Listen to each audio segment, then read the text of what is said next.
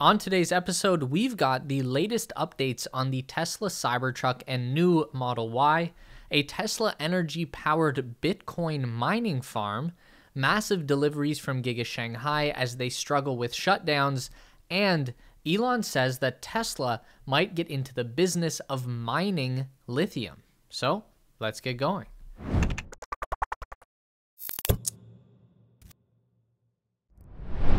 Tesla's recent Cyber Rodeo event at their Austin Gigafactory has finally provided us with the opportunity for some clear and close-up photos of the new Cybertruck prototype.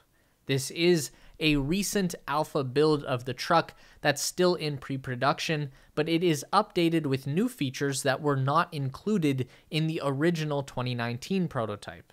This is like a halfway point for Cybertruck development. Previously, we'd only seen this new build from drone videos and some pics on Joe Rogan's Instagram account. So these are our first crisp, clean views. And what have we learned from all of this new content? Not much. I mean, we do have some updates on everyone's favorite Cybertruck feature, the windshield wiper.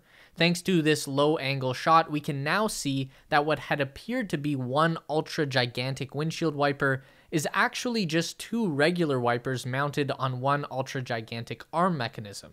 This is very important because I was getting worried that I might have to order some special wiper blade that was only available on the Tesla website and have to wait a week for it to get from Texas to Ontario and then have to pay like $30 for customs fees.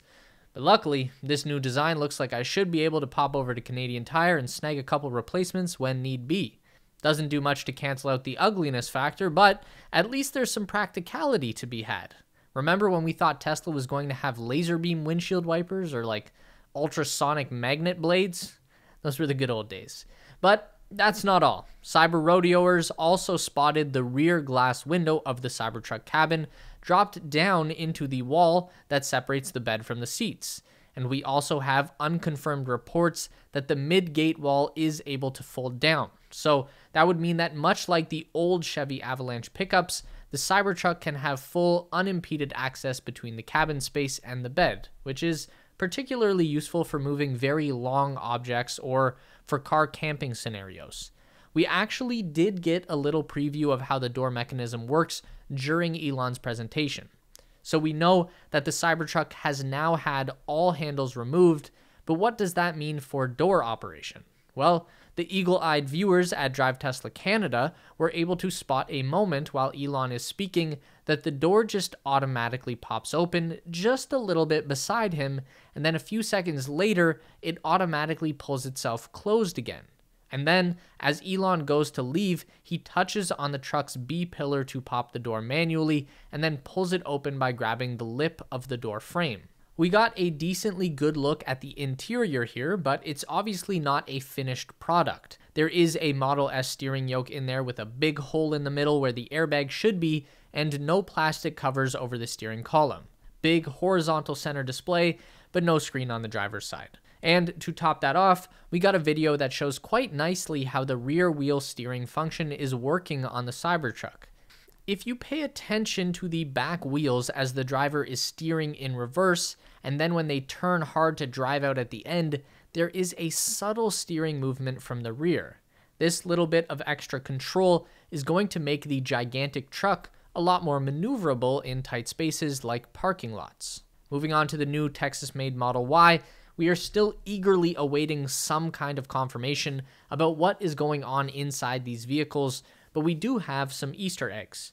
We know that there was a Austin-made Model Y on site at the party that was called a standard dual-motor variant, and we know that all vehicles made at Giga Texas so far have been equipped with 4680 cells. We know that 30 new Ys were delivered the night of the Cyber Rodeo, but it looks like all of them went to Tesla employees only who are staying tight-lipped about their new cars. One Tesla technician posted a photo of herself with the car on LinkedIn and confirmed that it is a 4680 cell-equipped vehicle, but nothing more. And lastly, we have a screen grab of the source code from the Tesla website that reveals a Model Y all-wheel drive with 279 miles of max range, top speed of 135 miles per hour, and 0 to 60 acceleration of 5 seconds flat. But unfortunately, no pricing information was found. So overall, we've got some new information, but nothing completely groundbreaking yet after the Cyber Rodeo event, though I do expect we'll see some Model Y updates coming soon, and Cybertruck, well, I'm not holding my breath. If you don't enjoy untangling headphone cables, you're in luck. Today's sponsor, Raycon, has awesome wireless earbuds, so you'll never have to worry about untangling cables again. Raycon wireless earbuds are backed by 48,000 5-star reviews, so don't just take our word for how awesome they are. And at half the price of other brands, they won't break the bank by upgrading to Raycons either. With 8 hours of playtime and a 32-hour battery life through the charging case, you'll have enough battery life for music, podcasts, YouTube videos, or anything else. I love them for working out, jogging, or just watching videos on YouTube. My old headphones fell out of my ears all of the time, but ever since switching to Raycon wireless earbuds, I've never had that issue. With multiple gel tip ear sizes, you'll find the perfect fit that will fit snug in your ear, and you'll be able to do whatever you want without worrying about them falling out. I love my Raycons, and I think you will too. If you click the link in my description box or go to buyraycon.com/TeslaSpace, you'll get 15% off your Raycon purchase. And now let's get back to the video. Tesla is getting back into the cryptocurrency game with a new Bitcoin mining project that will be powered by Tesla solar panels and Megapack battery units. The project is a collaboration between Tesla and two blockchain startup businesses. One is Twitter founder Jack Dorsey's digital payment company Block, formerly known as Square, and the other is called Blockstream, who make a bunch of applications that support the Bitcoin network. The three companies are teaming up to build a Bitcoin mining farm in Texas.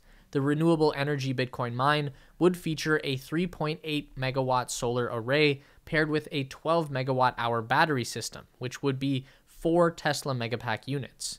It was only about 1 year ago that Elon Musk famously threw his support behind Bitcoin and opened it up as a payment method on the Tesla website, allowing people to buy electric cars directly from the manufacturer with crypto. This caused Bitcoin to spike in value straight in the direction of the moon, and laser-eyed investors like the Winklevoss twins were literally ruining their pants with excitement. Then, a couple days later, Elon changed his mind and walked the whole thing back, saying at the time, Tesla has suspended vehicle purchases using Bitcoin. We are concerned about rapidly increasing use of fossil fuels for Bitcoin mining and transactions, especially coal, which has the worst emissions of any fuel. Now, with this new partnership, it looks like Elon might be solving his own problem using Tesla energy and solar installations. We can assume that the idea is to start out small and then grow these operations over time if things go well. The first Bitcoin farm is reported to be 30 petahashes per second of mining power. I don't necessarily know what that means either, but after some quick looking around, we can see that one of those dedicated ASIC miner units that are like the size of a cinder block and cost 10 grand, they have about 10 terahashes per second of power at the high end, and there are 1,000 terahashes in a petahash. So this particular Bitcoin farm would be about 300 high-powered ASIC miners, give or take. The mining infrastructure is all being taken care of by Blockstream, and the group are aiming to have everything up and running this year. Tesla has managed to deliver over 65,000 vehicles produced at Gigafactory Shanghai in the month of March, which is an impressive feat considering there were multiple days of factory shutdown over that period. This is double the number of vehicles they were able to deliver over the same period last year, and a 16% increase in productivity over the month of February. Of course, the bad news here is that factory shutdowns have continued well into April, with the Chinese government desperately trying to clamp down on the spread of new COVID variants in the city. This will obviously have a negative effect on Giga Shanghai output, but could even have a ripple effect to Giga Berlin, where they rely on importing battery cells and supplies from Tesla China. At this point, operations at Giga Shanghai have been down for 2 weeks. There is a tentative reopening date set for April 18th, but that's looking less likely to happen. So at this rate, Tesla is losing at least 2,000 cars worth of productivity for every day that the factory is down. That's going to add up fast.